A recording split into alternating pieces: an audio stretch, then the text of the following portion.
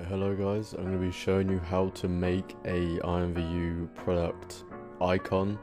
I made a video before on how to make an icon, but that was just more on how to set up an icon, but I'm going to be showing you how to literally make an icon, or ways of making an icon, because I don't want to make the icons that you'll see in this video to be the exact same as mine, because I don't want people to shop to it like mine.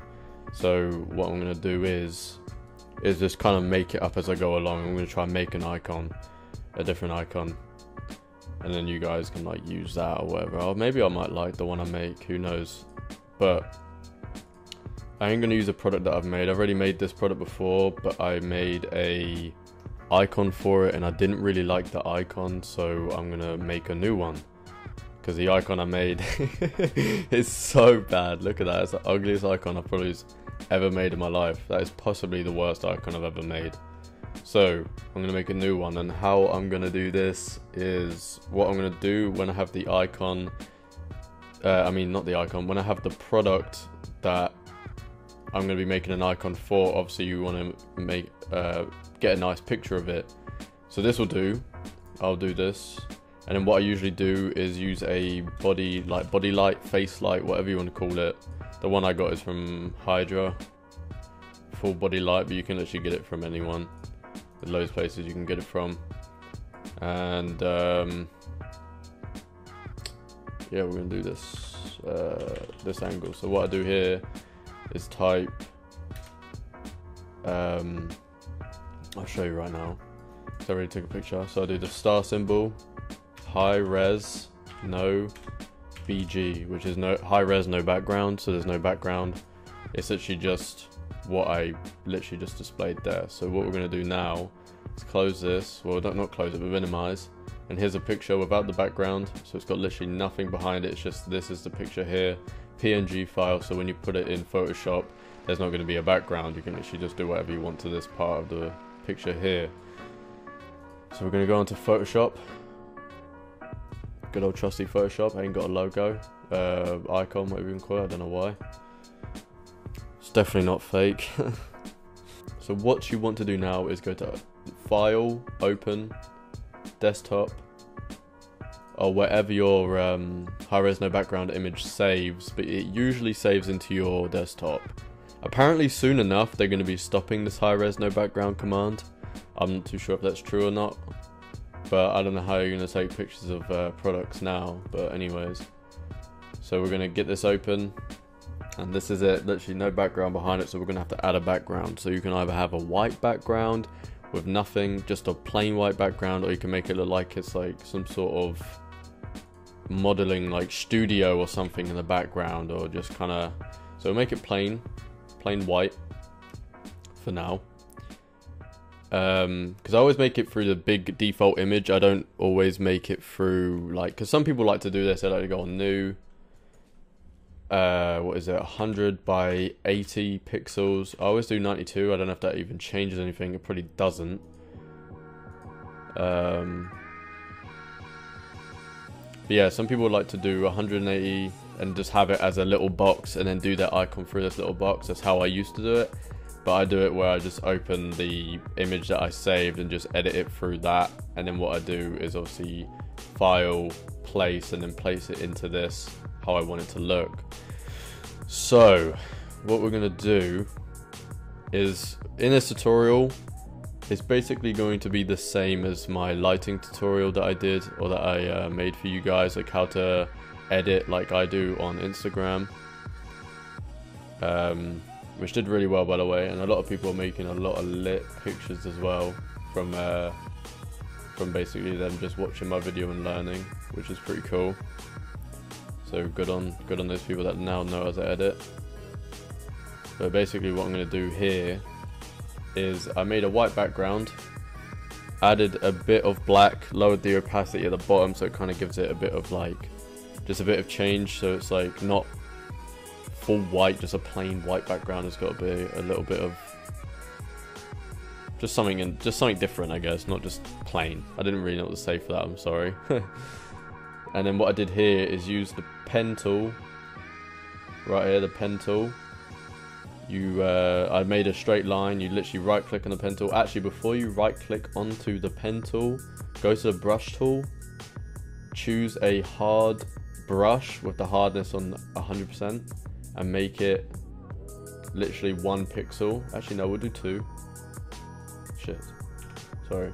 We'll do two pixels or whatever that said.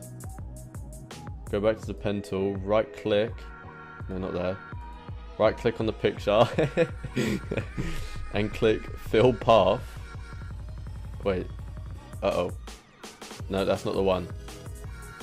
You click stroke path and then you click on brush, press OK, and then go to paths, and where this path is, delete path, and then this will be just a straight line like that.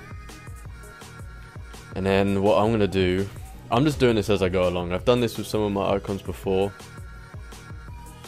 so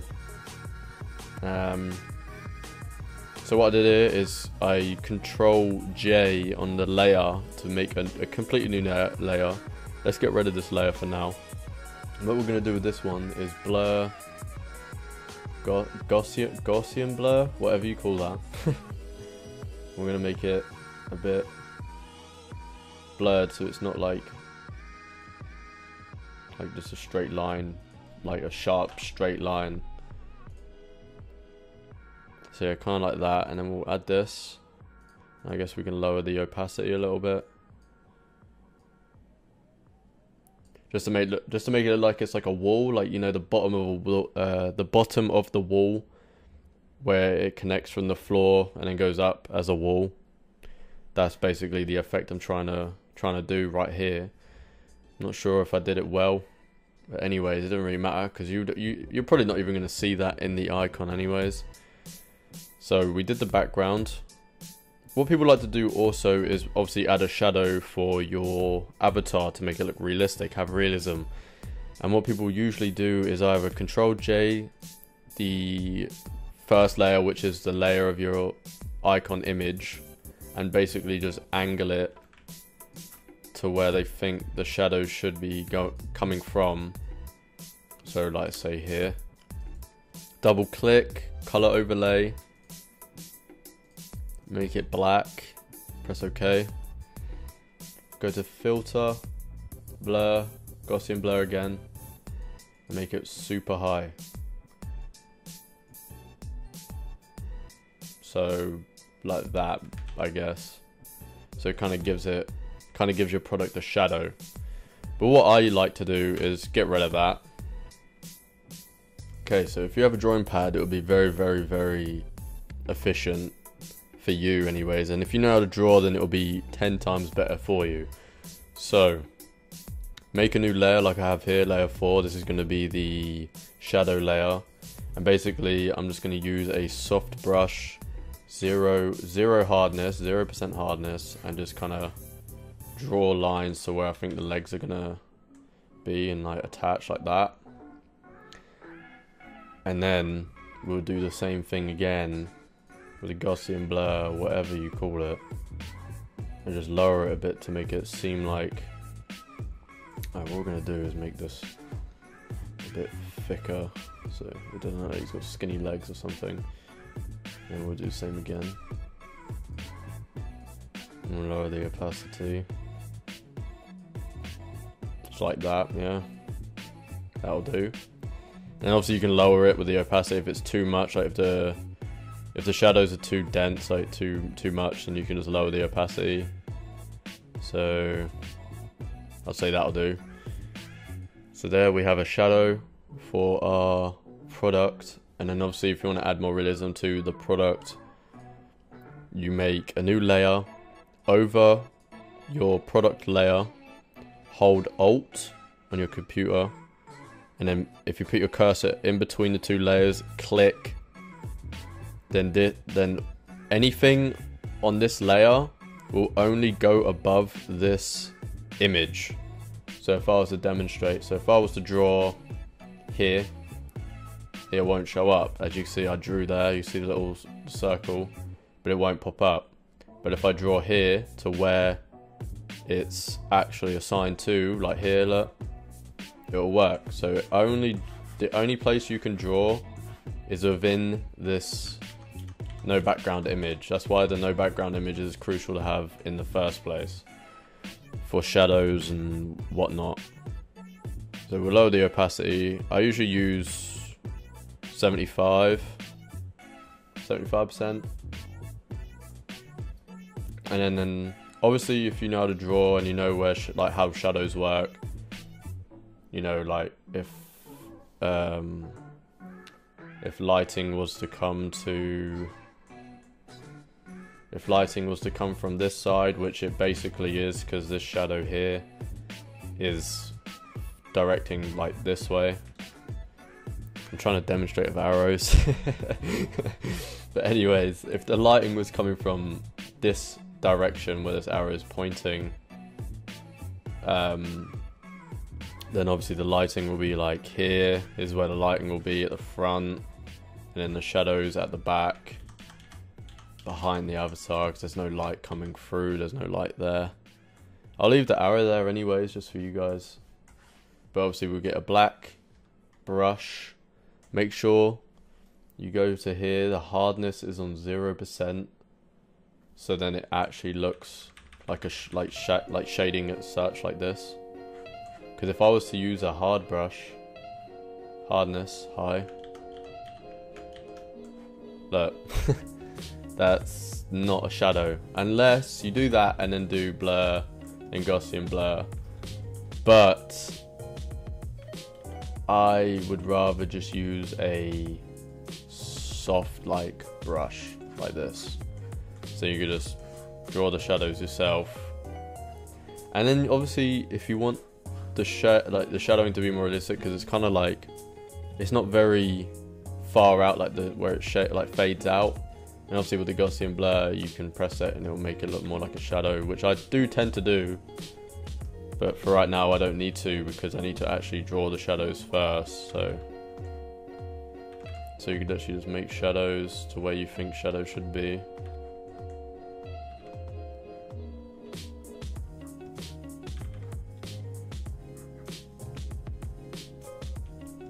So I'm just going to do that now, like there. Everywhere where I think a shadow should be. And obviously you can change the opacity. So actually if I go back, we're not going to do the in-depth shading first. We're going to do the real basic shading first, because like, good thing I'm making this video, to be honest, because I wanted to make a new icon for this product anyways, but I just literally couldn't be bothered. So now this video kind of gives me the chance. And with this picture here, like the arms squared, like see how squared that is, how squared the body is there. We should get rid of the arm. So how I'm going to do that is use this tool right up here.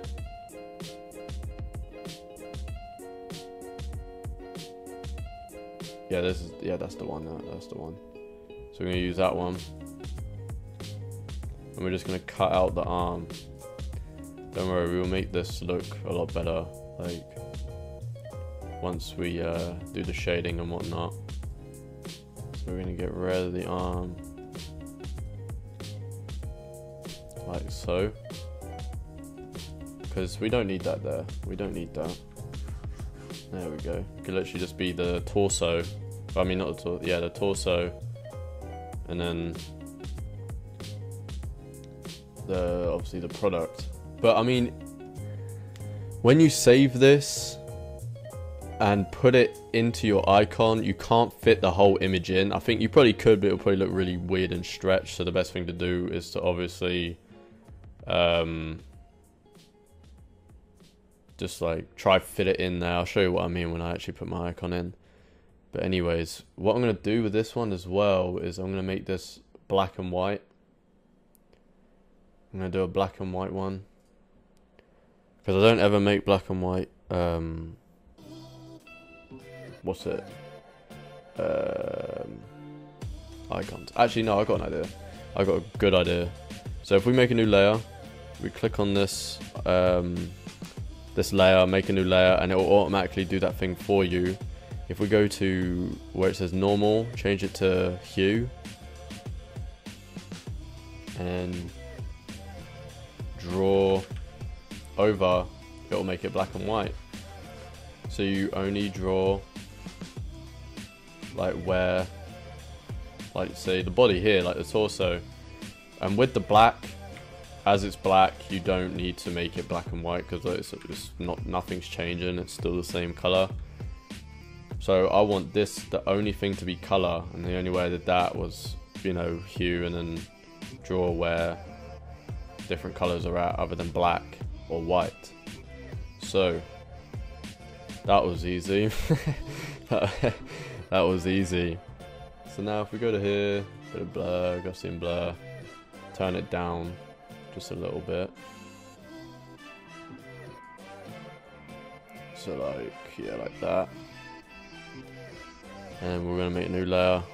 Do the same thing, Alt, put it in between the two layers, your cursor in between the two layers and click. And then lower the opacity to 75. Actually no, we do lighter because the lighting's gonna be more in front this way, so they shouldn't be as dark. The shading shouldn't be as dark, the shadows. And another thing you can do also is if you go to normal, click on soft light with a black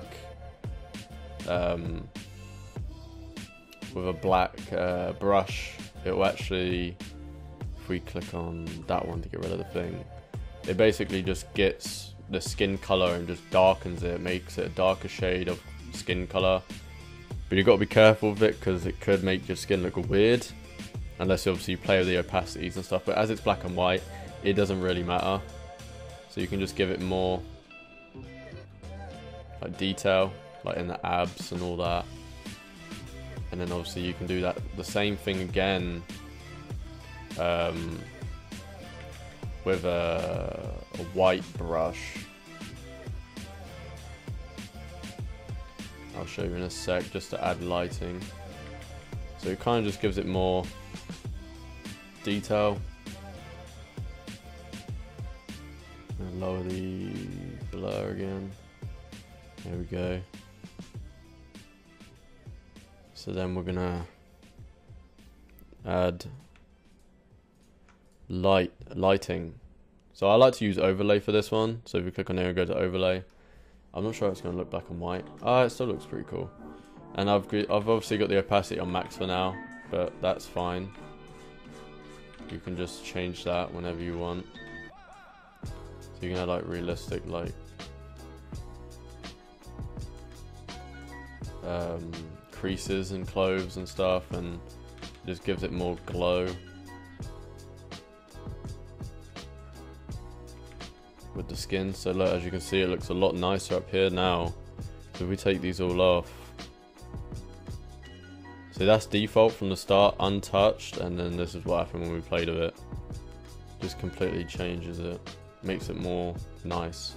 And obviously if you don't like the overlay, if it's too strong, you can obviously just turn it down, but I kind of like that because it like blends in with the background, so it looks like the lighting is really, really strong. So we're going to do that. And then what I like to do is make another layer again, overlay. No, we'll do soft light, we'll try soft light.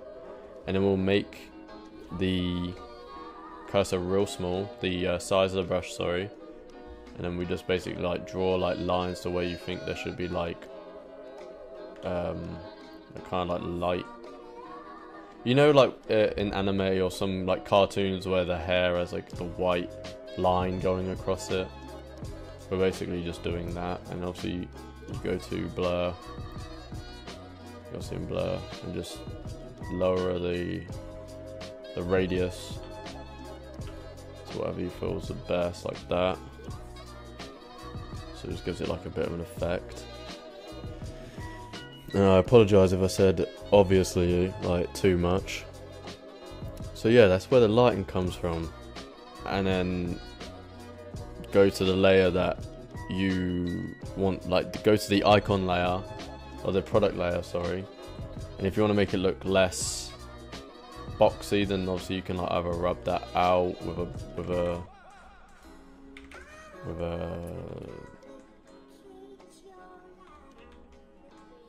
you can rub that out with the eraser, just make it more rounded. It kind of gives it like a cool softness around the edges as well. But I got a trick for that, guys. I got a trick. I'm gonna keep that how it is like that, though. So that's nice. I know a trick that I like to use on my edits and stuff like that I'm going to show you and share with you. So basically what I do is get this quick selection tool, not the magic wand, the quick selection tool. I like to make it a big selection, like I've made the size of it bigger, and then just select the whole thing. But as it's on the icon layer, it will only select the icon, as it's got no background. It's only going to select the icon. And then what I like to do here is go to select at the top, inverse. So as you see, it's changed. So it's like on the outside as well. Go to select again, modify, feather, or shift F6. Click on that. I put the radius as 5, press OK, and then press backspace. And as you can tell there, it's kind of like softened the edges a bit. As you can tell here, it's kind of softened the edges. So it does make it look as box, but then obviously you can change that yourself. If you want to make it look more round, you can just like kind of mess with it with the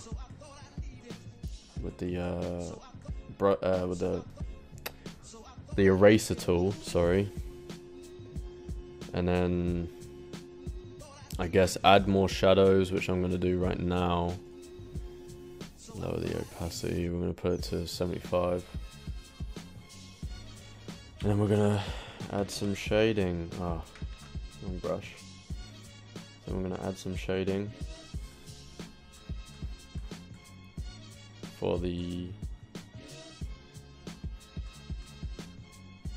icon and like the product, the shading of the product. So as the light's coming towards, we're going to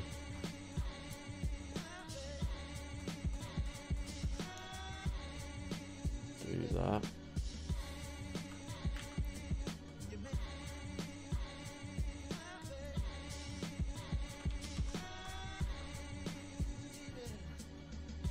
Alright.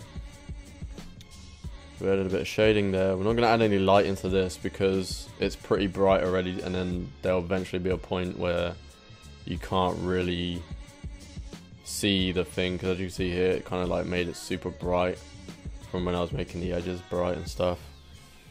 But yeah, I say that's about done really. So if we take this off, and then we'll save this, save as JPEG. I save it as a JPEG because it's the best quality, I think. I'm not too sure. And then I'll do that. And then what I like to do is go to new, 100 width, 80 height, okay. File, place, and then place your icon in there, and obviously enlarging it a bit so then it fits into the icon. So you can kind of make your little icon like that. And then obviously with this, when you're in this stage, you can basically do whatever you want. You can add borders on top and the bottom, or on all sides. You can add your name. You can put your name in there. So for example, if we were to get a text and just put Vult, you can basically just add that either in the top corner, have it small. Some people like to put their name in their icons because there are people that steal people's products as well as their icons. That's if they don't have their name, because if you put your name on it and someone tries to steal your icon, it's going to have your name unless they cover up your name. So some people like to put their name on like all corners or like somewhere, just like loads of names, so people can't really steal their icon as well as their product, because there are people that steal products. But yeah, you can literally do whatever you want from this point forward. Is just change it up a bit, do whatever you want, add like darkness around the edges or whatever you want to do from there. But that's basically how I do my icons, really. Just kind of like the shading tutorial I did a couple of weeks ago, or months ago even.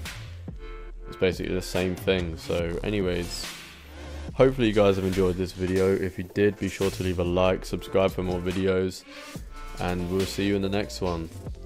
And if you want to know how to set up a icon tutorial, and if you want to know how to set up an icon, like after I've showed you how to make one, I do have a video that I'll link in the description below on how to set up an icon. And yeah, we'll see you guys in the next one. Peace.